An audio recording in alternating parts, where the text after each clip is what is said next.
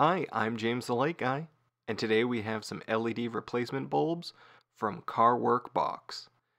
These are in the 9006 bulb type, and they are available on Amazon, link in the description below.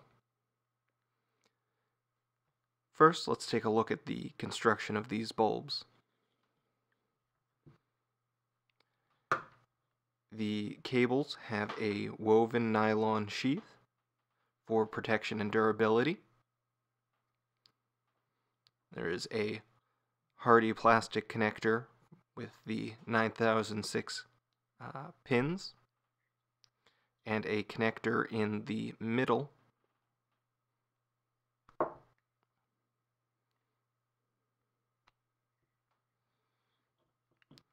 A brain box in the middle of the second section of cable, and then the bulb end. There is a small amount of strain relief on the connectors and the brain box, and I would have liked to see more on the bulb end, but that is in a fairly thick plastic retainer on the nylon sheath. It may be fine. Judging by the construction of the rest of the bulb, I would believe that it probably is a bit over-engineered.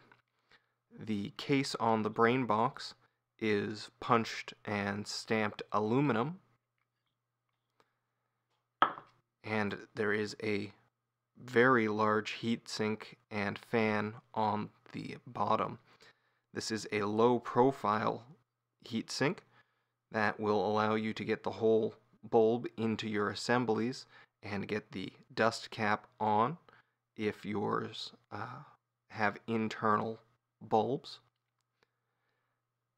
The heatsink is made from an extruded aluminum and does a very good job of creating additional surface area to help dissipate the heat generated by the chips. The center of the column is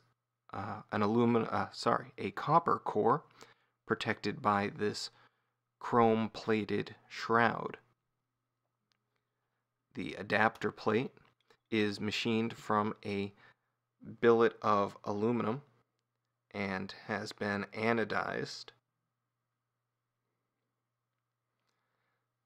The bulb is retained in the adapter after passing through these grooves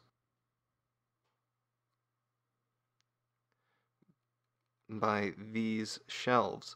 The shelves are on both sides of the groove, allowing the bulb, once installed, to rotate in either direction to be secured and get proper alignment in your housings for the most ideal beam pattern. The chips at the end of the bulb are CSP LEDs, and they are very efficient chips. There are 6 chips per side, and they are on opposite sides of the bulb. Normally, this would result in a significant dark spot being created along the line.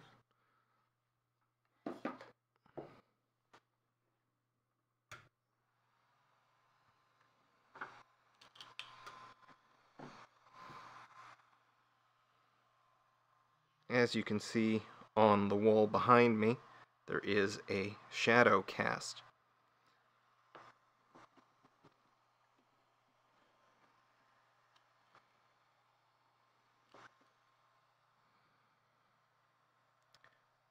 We can see at 14 volts, let's crank that up a little bit.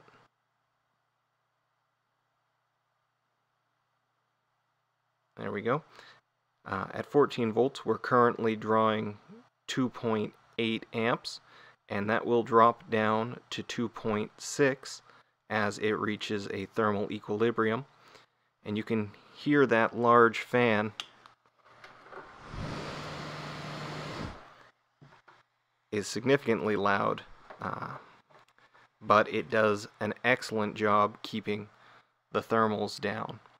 What it does not help is the brain box.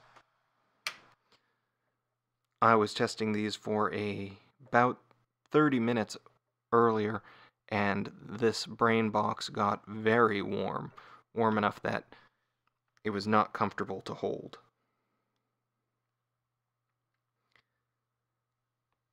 As we were saying, the dark spots would normally be an issue, but in this case, the chrome finish on the shroud almost completely eliminates that inside a housing. As the light bounces from the chip off the housing and then again off any of these surfaces, it further muddles the light inside the culmination lens or reflector and helps to create an even beam pattern.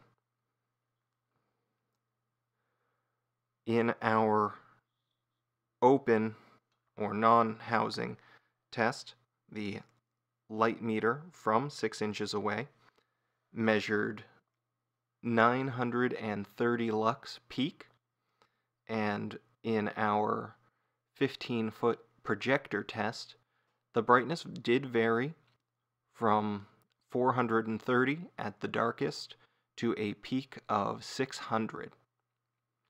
Unfortunately, I don't have footage of those tests to show right now, but I can thoroughly recommend the use of these bulbs if you're looking to replace a halogen bulb, or you want something that's more responsive and more reliable than an aftermarket xenon bulb.